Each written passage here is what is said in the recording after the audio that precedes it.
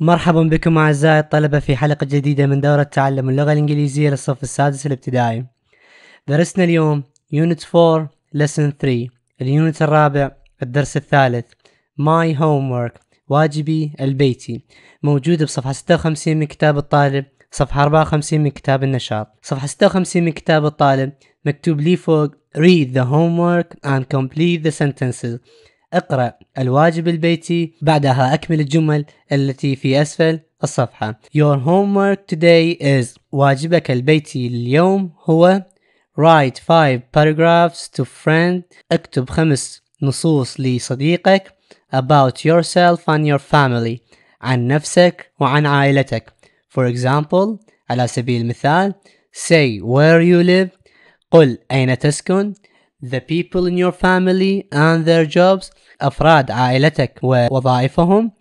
What you want to be when you grow up. ماذا تريد أن تصبح عندما تكبر. هذا ما يخص الواجب البيتي. راح نجي نحل النص اللي أسفل هذا الواجب البيتي على أساس هذه الجمل. This homework is about me and my فراغ. طبعا الكلمة راح نكتبها هنا، كذلك راح نجي نكتبها هنا حسب التسلسل. مثلا هنا نكتب family، هنا كذلك راح نكتب family مثل ما هو طالب من عندنا. This homework is about me and my فراغ. هذا الواجب البيتي عن نفسي وعن فراغ.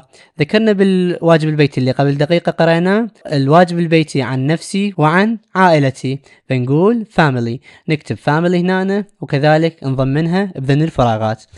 My name is وسام. بدأ يكتب النص اللي عن نفسه، فشي يقول my name is وسام، اسمي وسام and I am 12 وعمري 12 عام. I live in بغداد، أنا أسكن في بغداد. I am sure you know that بغداد is the فراغ أو فراغ. أنا متأكد أنك تعلم أن بغداد تعتبر فراغ للعراق. شنو الربط بين بغداد والعراق؟ نعرف أن بغداد هي عاصمة العراق، ونعرف أن هنا كلمة عاصمة هي capital، أخذناها بالخامس ابتدائي. بغداد is the capital of Iraq. بغداد هي عاصمة العراق. I have a little brother and an older فراغ. لدي أخ صغير وفراغ أكبر. نعرف إحنا إنه وسام لديه أخ صغير وأخت أكبر منه، فش نقول an older sister، ولدي أخت أكبر. Their names are عمار and دانيا. أسمائهم عمار ودانيا.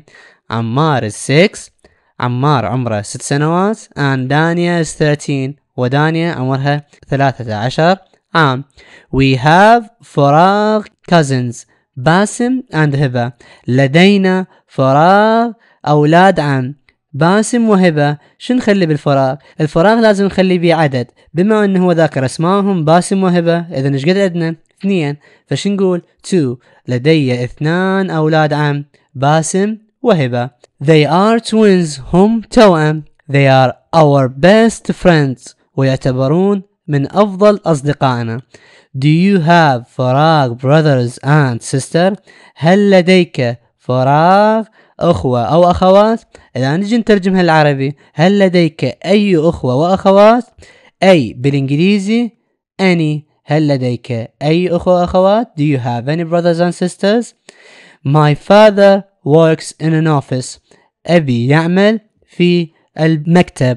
He is an IT فراغ. احنا نعرف ان يعمل بالمكتب هو ال IT programmer، مبرمج المعلومات. He make computer programs for buildings، يعمل برامج للبنايات الجديدة. My mother is a nurse، أمي ممرضة. She works in a big فراغ in بغداد، تعمل في فراغ كبير في بغداد. احنا نعرف ان النيرس الممرضة تعمل وين؟ تعمل في المستشفى hospital، تعمل في مستشفى كبيرة في بغداد. We are lucky، نحن محظوظين because our grandma and فراغ live very near to us. نحن محظوظين لأن جدتنا وفراغ يعيشون بالقرب منا. grandma and grandpa، جدي وجدتي يسكنون بالقرب منا. I love them، أنا أحبهم very much جدا، and they look after، وهم دائما يعتنون فراغ. شنو المفروض نخليه بالفراغ؟ us بنا نحن. when our parents are at work عندما يكون والدانا في العمل. tell me about your family and what you like doing أخبرني عن عائلتك وماذا تحب أن تفعل. what do you فراغ to be when you grow up ماذا تريد أن فراغ عندما تكبر. احنا نعرف أن هذا السؤال ماذا تريد أن تصبح أو تكون عندما تكبر. what do you want ما الذي تريده to be أن تصبح when you grow up عندما تكبر. I want to be a doctor بالنسبة لي أريد أن أصبح دكتورا طبيب because I want to help ill people لأني أريد أن أساعد الناس المرضى. هذا ما يخص النص اللي موجود بصفحة 56 من كتاب الطالب. نص مجرد نتنبأ بالكلمات اللي ممكن تخليها بالفراغات، غير مهم بالامتحان الشهري أو الامتحان الوزاري. أما تمرين A صفحة 54 من كتاب النشاط read a voice story اقرأ قصة هذا الولد. هذا التمرين ينحل ويا تمرين B بالتزامن. write the wrong words اكتب الكلمات الخاطئة and put the correct words next to them وضع الكلمات الصحيحة بدلا منها. نلاحظ هنا النشاط بكلمة small وذاكرها هنا كلمة خطأ تعتبر وcorrect word ذاكر الكلمة اللي بدالها كلمة school.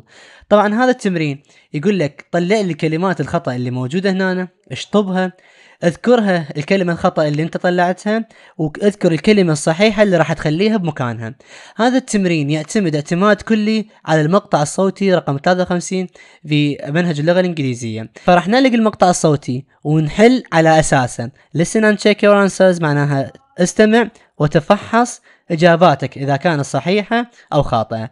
راح نعلق المقطع الصوتي ونتبع وياه بعدها نحل على أساس المقطع الصوتي. خلنا نلقي المقطع الصوتي أول شيء.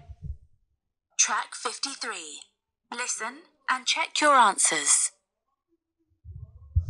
I went to school yesterday, but I didn't feel well. I had a headache and a sore throat. I felt hot. My teacher said that I had a temperature. She said that I should go home. She called my mum on her smartphone. My mum came to school and we drove home in the car.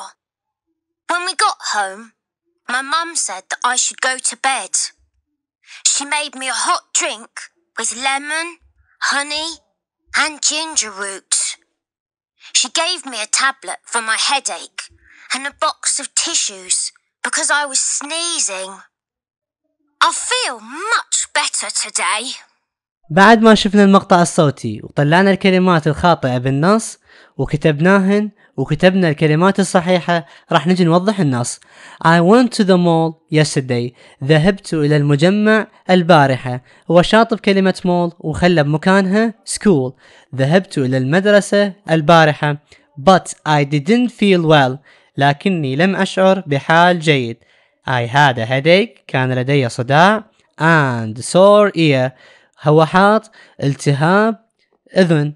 احنا نعرف ان السور يجي يناسبها sore throat. طلعنا sore ear قلنا هاي كلمة خطأ وحطينا بدلها sore throat.